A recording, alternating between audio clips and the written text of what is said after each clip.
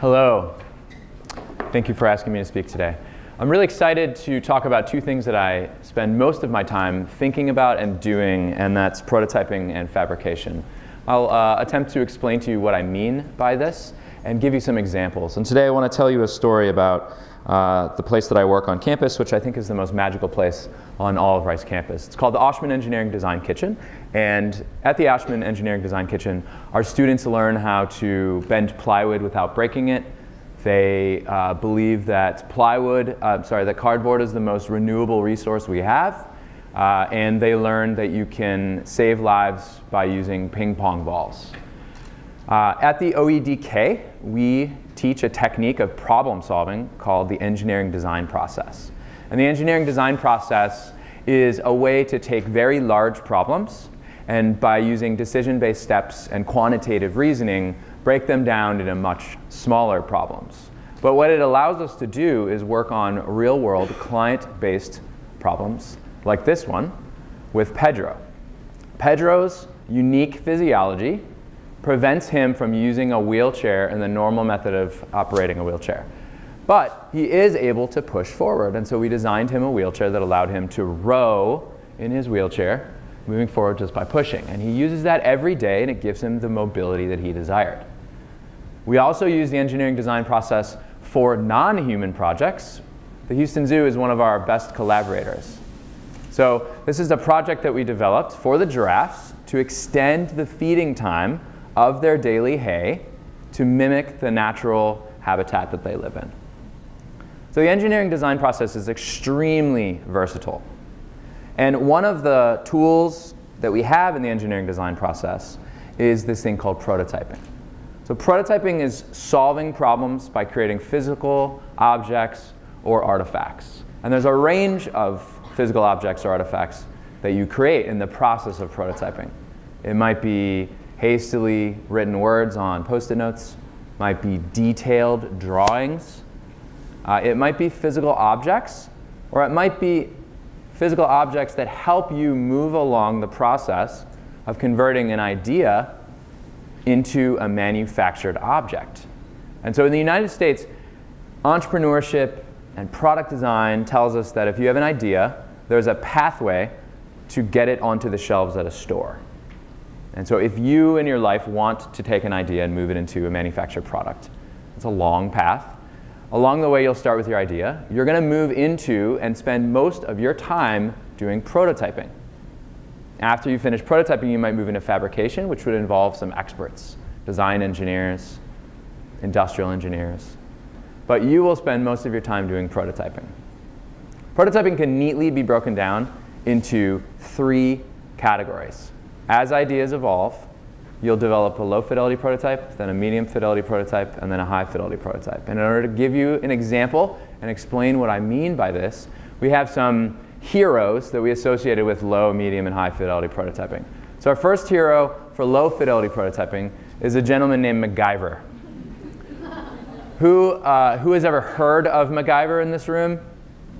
And so I'm excited to see people that were not born when the show was on television raise your hands. So MacGyver got himself into preposterous situations, and he got out of them just as easily with a multi-tool that you can see here. It's not a sonic screwdriver, it's just a paper clip. So he is the hero that we look to for low fidelity prototyping. And on the other end, at high fidelity prototyping, our hero is Iron Man. Does anyone identify with Tony Stark? Does anyone think that they're a Tony Stark in lying? Okay, so does that mean that you here identify with MacGyver? You think you're a quick problem solver? All right, maybe you identify with our medium fidelity heroes, people who sell things on Etsy.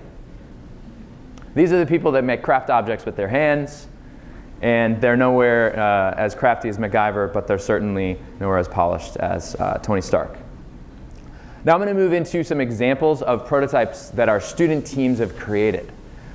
On the left, you see a low fidelity prototype of the giraffe feeder. And what I want you to pick out is the number of pieces that are in this prototype, and also the general quality of these pieces. You've got elastic bands, there's a water cooler that's been cut up, there's some wood, there's some PVC. In the medium fidelity prototype column, we've got a piece that's been created with a laser cutter. Some of the edges are cleaner. It looks like they meant to make it look like this. And then if you move into the high fidelity prototype on the right, very clean lines. It looks like a manufactured product almost. There's even some aesthetics. There's that nice diagonal line that cuts through. These are perfect examples of low, medium, and high fidelity prototypes. When you're creating low and medium and high fidelity prototypes, you use different tools. Low fidelity prototypes are created with whatever you have around you: scissors, glue, and tape. When you create medium fidelity prototypes, you're going to be using things like laser cutters and hand tools, maybe some power tools. And when you move into high fidelity prototyping, which is almost where you would send it to a factory, you might use CNC machines or injection molding. Low fidelity prototypes are individually unique. If I asked you to solve a problem for me with a prototype, you would produce something that would be individually unique. If I asked you to solve it again, even if you attempted to make the same prototype, there would be some unique changes to that. Medium fidelity prototypes are a little bit closer down the line of solving the problem. And so they might have some sort of similarities, or some multiples might share some features. High fidelity prototypes are manufactured in batches that are exactly the same, but the caveat of this is that in order to manufacture high fidelity prototypes, you must have some knowledge of advanced manufacturing skills and techniques. So not everybody can do medium or high fidelity prototyping, but everybody can do low fidelity prototyping. And in fact, succeeding in low fidelity prototyping is more about practical ingenuity and creativity than it is about anything else. So it doesn't matter what materials you have, and it doesn't matter what tools you have. It just matters that you're creatively applying those tools to solve a problem. Conversely, success in medium and high fidelity prototyping does require access to materials and specialized training, and not everybody has that access to materials or specialized training. At the OEDK, we do have that training and those materials. And so we do train our students to make things that look like this with plasma cutters and laser cutters. And we get to train them in the techniques of how to fabricate something that looks almost like a finished product while they're solving a problem. We use something called the prototyping library, which is an example of standards of excellence of pieces and parts that you can make with a laser cutter. And so we have this object that you can look at and touch, like a petting zoo at the OEDK, which has 28 examples of things and projects you can make with a laser cutter. And our students use these to learn how not just to operate a laser cutter, but actually to make and solve problems using a laser cutter. And as a result, in my class that's called Prototyping and Fabrication, they get to make pieces like this. These are all cut out of plywood. I bet you have never seen plywood used this way. It bends, it moves. This is the product of the midterm. And I think this is very excellent work from our students. And so as a product of this class, and as a product of the work that they do at the OEDK, I want them to be able to prototype at multiple scales. And I want them to be able to see raw material on the top of wood and of acrylic and think about what's possible that they could make from it. And as a product of this class, I do believe that they're able to do that. But I don't want them just to see neatly stacked wood and neatly stacked acrylic and think about what they can do. I want them to see any material as raw material to make anything. And in fact, there are places in the world where wood looks like this, haphazardly stacked, and plastic looks like this, discarded tubs of palm oil. I had the opportunity to go to Ethiopia last year, where I taught engineering design to faculty and to students there. And here in Ethiopia, wood looks like this, and plastic looks like this. But I guarantee you it is the same raw material as our students have here. You can do just as much with it. The market in Addis Ababa is the largest market on the continent of Africa. It goes on for miles and miles, and it is a perfect demonstration of cradle-to-grave mentality. Objects that are used are discarded by someone else, picked up by someone else, and then sold back to a different person. These objects are then collected, melted down, reshaped, changed, and then resold either to individuals or factories. This stall here sells used paper. It also sells used rocks that have been picked up, sorted, and put into bins to be purchased. This is real recycling. And these are all raw materials. When I was teaching in Ethiopia, I gave the students and the faculty a design challenge that I'm going to give to you as well. So this is the thought experiment. On the left here is a 3-wheeled taxi called a Bajaj. It's got a very, well, it's very dangerous. It's basically a motorbike with 3 wheels with a tin can wrapped around it, and it collapses in on itself when it crashes. And it hits pedestrians all the time. And when it does, it causes compound femoral fractures. So that's bone outside of the body. So many accidents happen with Bajajes that in the ER they have a code for it. It's HBB, hit by Bajaj. So we gave a design challenge to the students and the faculty to design a safer Bajaj. 2 ping pong balls represent the driver and the passenger. And I gave them these materials shown here to use to design a safer Bajaj. When the Bajaj was turned upside down, the ping pong balls had to fall out, just like a normal Bajaj, which doesn't have seat belts. And they had 25 minutes to use these materials to create a Bajaj.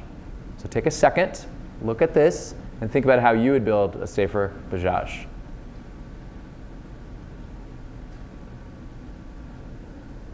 Here's an example of one of the transportation vehicles that were built. You can see that the ping pong balls are in the center. There's a yellow one. And you can see that there's some wire that's been bent, like a spring. So it's like a shock absorber. This is very unique. And if the student or the student team built again, they would build something completely different. What you're looking at here is the physical representation of the assumptions and the ideas that the student team had about the safety of vehicles. And each student team came up with something just as unique. This is a range of what we saw in this challenge. After they finished building, we tested these for safety. We strung up a zip line, and we shot all of them down. There was another criterion that it needed to go down the zip line within a certain amount of time, because making a safer car that goes at a snail's pace is totally ineffective. So we had some successes, where the ping pong ball stayed in the vehicle. We also had some failure. The ping pong balls fly out.